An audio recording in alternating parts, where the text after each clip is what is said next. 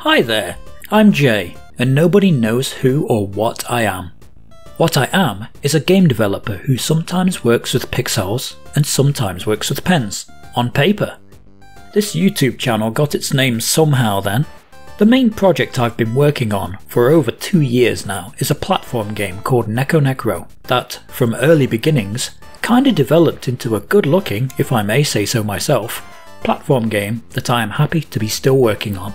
Its hook, hopefully, is a unique art style that grabs potential players by the collar of their shirt or other upper body garment, brings them uncomfortably close and says, "Look at me, I am different." And I've been asked exactly how I'm doing both this and my recent Wowie Jam 3 game, Mr. Cheebs. Well, here's where I tell you exactly that. How I make graphics. Draw them on paper, the end. Well, that's not the end. There's more to it than that. I'm going to break down my process, predominantly for the foreground scenery in this video. Step 1. Consistent scale. This is by far the most important of considerations when drawing level art. I could just scribble it all on loose sheets of paper and scan things in, and it would be the most horrible task of getting all of that to sizes that work with each other. I happen to have a clever hack around that. Remember doing mathematics at school? Chances are you had one of these bad boys. They have grid paper pages. You're smart, you can probably see where this is going, but still, I shall elaborate. Scan this grid paper. Just the paper. Find out how much you need to scale it down to make a decent size for your level art. For example, 32 by 32 pixels, which is the absolute smallest I would recommend from hand drawings. I found this paper in particular scales down to that at something like 38%, which will give me nice 64 by 64 blocks if I draw things on a general 2 by 2 square basis. Something like this. For now, we're only drawing in monochrome to be coloured digitally at a later point. Step 2. Scan and clean up. Scanning's easy enough and I won't fatten this video nor insult your intelligence by describing how to do that. What I will describe though is my favourite tools for cleaning up my artwork. One thing you'll notice immediately is that I personally tend to draw very bold, solid lines and shapes, and this helps out immensely with my approach. After scanning, you'll have a page that looks like this. Excellent. Our task now is to zoom into one of the scanned image's patchier looking areas of black fill. This is going to be our visual guide for the first important thing, which is to remove our grid lines. Locate the threshold function in your graphics program. I don't know if this has the same name everywhere, but the gist is that it reduces your art to a literal bitmap. This means it comprises entirely of just black and white pixels. Threshold will have a setting that determines the threshold of light and dark pixels and which it considers to be white and which are black. What you need to do is to find the darkest possible setting to even out that patchy black as much as you can, whilst still nonetheless thresholding out the grid lines. Next is a case of removing all these naughty stray pixels, usually coming from the tiny specks, scratches and dust on your scanner glass, with noise reduction. I generally go for default settings here, but I recommend you feel what works best with the results of your own scan.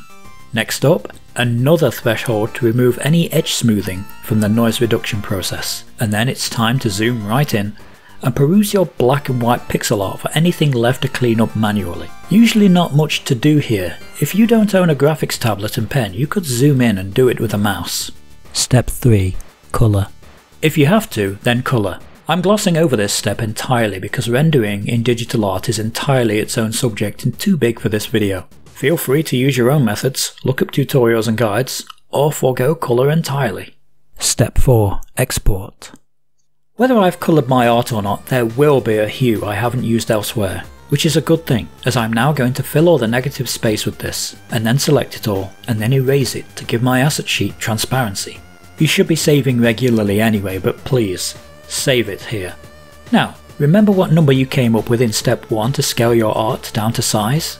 I had 38%, and that's exactly what I'm scaling down to now. Feel free to do so with a different number as per your grid size. Despite using the threshold function to get the pixels a perfect unsmoothed black and white, I now sorely recommend scaling down with smoothing on. Otherwise, what is even the point? You may as well have drawn this in pixels. Silly rabbit. And from here, it's just a case of select a rectangular area, copy, paste as the new image, export the image to a folder with an appropriate name that you will later use to identify this asset in your game development tools. Repeat until done. Step 5. Level decoration. When making a game with this art, I will initially make levels that typically look like this. I tend to test like crazy in this state to make sure the level's actually fun before I proceed with this next step, but that's another thing for a future video. What you're seeing here is a tile set of flat 32 by 32 squares. Hey, remember where I mentioned those exact pixel dimensions before? That function solely as a level's collision, because the drawn graphics will not, with very few exceptions. When it's fun, and I enjoy playing it and there are no huge changes to make, it's time to make it actually look like a thing. Methods may differ, but in Construct I generally like to have what I personally call a dump layout for each world or whatever. What this entails is a non-interactive space I drag my sprites into so that I can edit their initial instances and configurations here without breaking anything later on. Handy if I want to do something like gently animate, say, plants with a subtle sine behaviour affecting their angle from a low offset origin point. Stuff like that. When all my sprites are in this dump layout, I can then drag them from my sprite list into the level in question. One thing to notice is that they may not necessarily have scaled perfectly to those 32 by 32 blocks, and there may be some repositioning needed. Going with a hand-drawn style inherently has some looseness to it, so this really is just one of the quirks of working with such an aesthetic. This is pretty much what I'll be doing for the next hour or so, placing these sprites around the level like it's a big amorphous dress-up doll until it is pretty. Done. Of course, this isn't it. Not yet. In a future video, I will describe my process for both background and character art. For now, have fun drawing art and making levels with it. Thank you for watching. This has been my first ever video tutorial, so there's a chance it may need some work.